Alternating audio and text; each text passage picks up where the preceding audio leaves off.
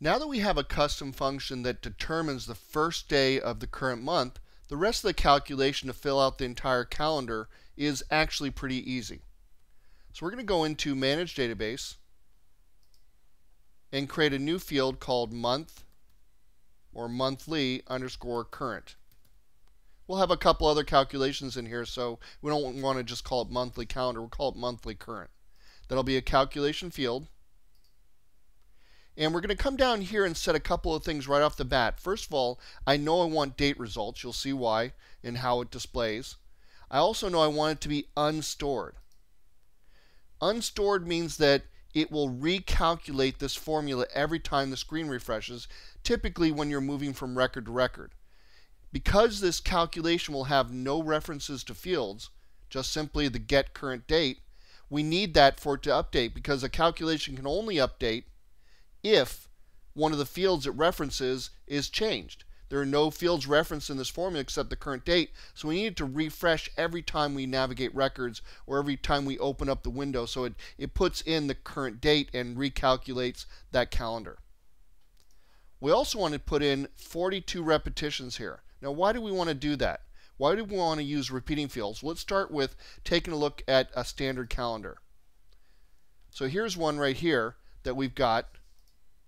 And you'll see that what we have here is a calendar that has 7 across and 6 down. That's 42. That's why we're doing 42 repetitions. Also take note of that a typical calendar will have not only the days from the current month, but also anything that fits on the previous days and the later days here. So it's got not just the current month, but everything else. So that actually helps you to go ahead and move from calendar to calendar and see what's previous. It fills it out too and makes it a nice rectangle. So 42 makes sense as far as number of repetitions, but why are we actually using a repeating field? Why would we want to do that? Well, I've seen people do this kind of formula, this calendar formula, with a monospaced font. So they result in a calculation that has, things separated by spaces and stuff like that. And so a monospace font like Courier will make everything lined up. If you have some other kind of font that's, not going to be monospaced, it's not going to line up properly. And that's one way to do it. But it does make the formula easier when you do it with the repeating field, as you'll see. We're not going to show you how to do it other ways, but trust me, it's a lot easier to do it. It's very easy to understand, because what's going to happen is this calculation is going to apply to each repetition, each 42, and change based on the repetition number.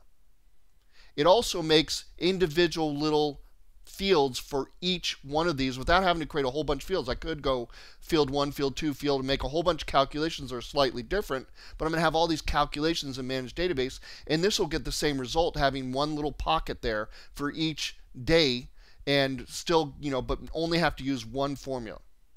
Now, normally you don't want to use repeating fields because they are bad for reporting. So make sure that you don't use repeating fields except for tricks like this. For instance, I used it in my document management video to go ahead and make a thumbnail view. I wasn't storing data, I was simply making an interface, and that's really what we're doing here. We're not storing the data, we don't need to report on it, we're simply going to go ahead and make an interface, and that's okay to use repeating fields then. Otherwise, I'd stay clear of them. So we'll come in here and let's take a look. We're going to start right off with the let function. Put in @date equals get current date. We'll declare that right off the bat. We're going to say at first day because we want to figure that out, but we're going to declare it as a variable, so we're going to use our first day function right there. And now you're realizing right now at this point that we don't actually need this @date up here because this already has that in it. So we can take that part out. You often, when you're creating formulas, don't create them perfectly right off the bat. And I like to do that in the videos to show you that anybody can create these formulas. It's not just, I'm not like superhuman or anything like that. So we've got the first day figured out. That's the first day of the month, May 1st, June 1st, whatever. Now we need to also figure out the start date. Now that's going to be the date where the beginning of the calendar happens. Remember, there was a few extra days there. Let me show that calendar again. See, on the May, we have the 30th and the 29th. I want to figure out what this day is.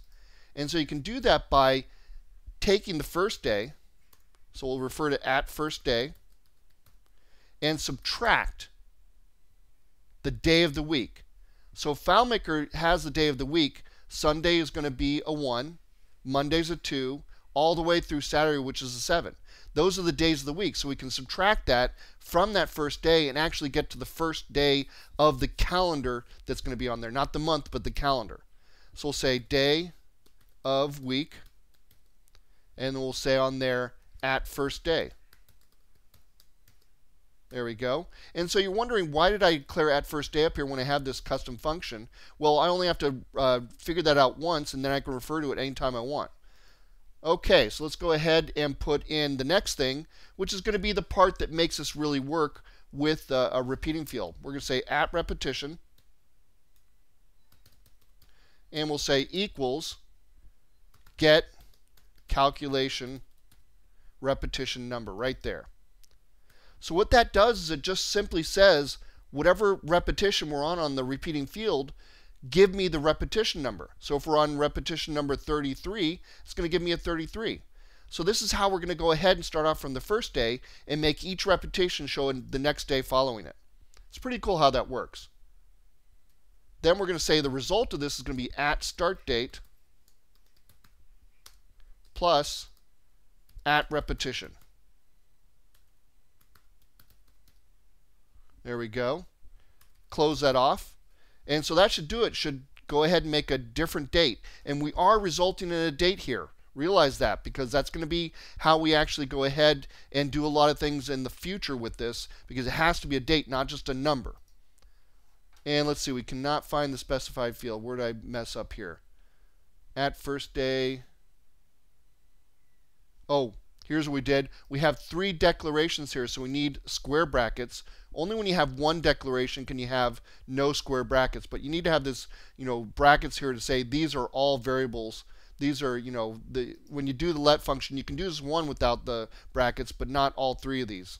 So that should solve our problem, and still we still have a problem here. Looks like we need, let's see, what's it having a problem with? Equals first day. Specified field cannot be found at, I made a spelling error. There we go.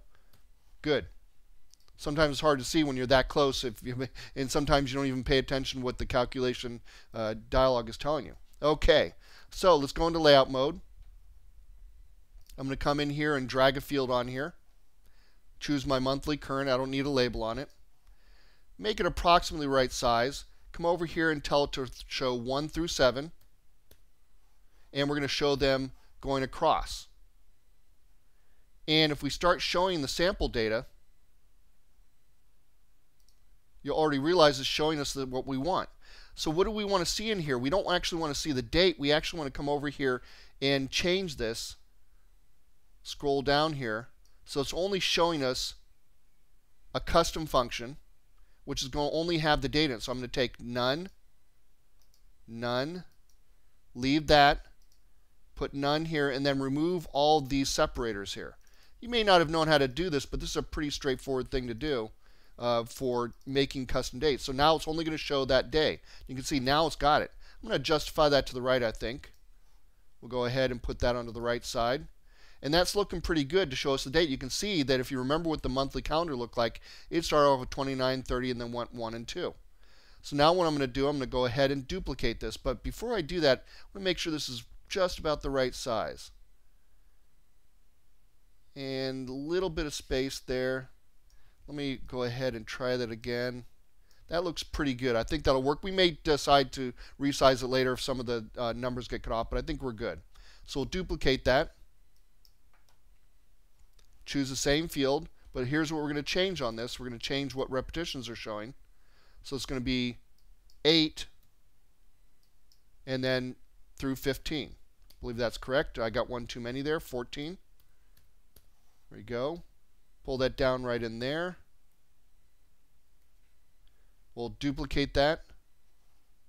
I'm using Smart Duplicate so I don't have to align them.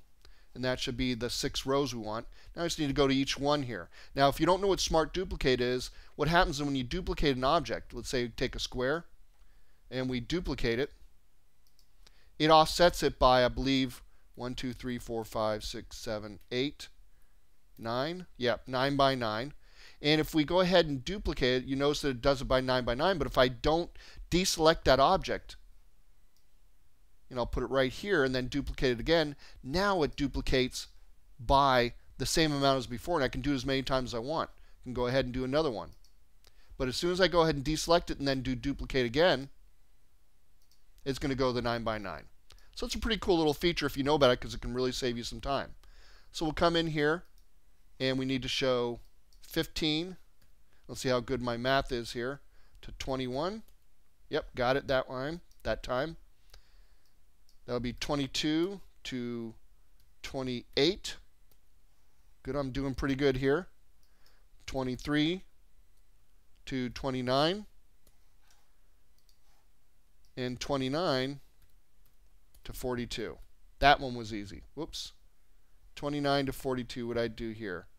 Okay, 1, 2, 3, 4, 5, 6. Do we duplicate some here? Oh yeah, I thought I was doing pretty good. So I didn't quite. I think I got ahead of myself here. So this one ends at 28. This is going to be 29. I don't know what I was thinking. Through 35. There we go. And this will be 36 through 42. There we go. Got it up and running. Let's take a look at it in browse mode. It's looking pretty good. You notice when we click in, there's actually a date there, because that's important to have that date in there. So there's your basic calendar. We're going to make it look a lot nicer in the upcoming videos, but here's the basic idea behind it. We've got everything we want, and based on the current date, it'll always show this information correctly.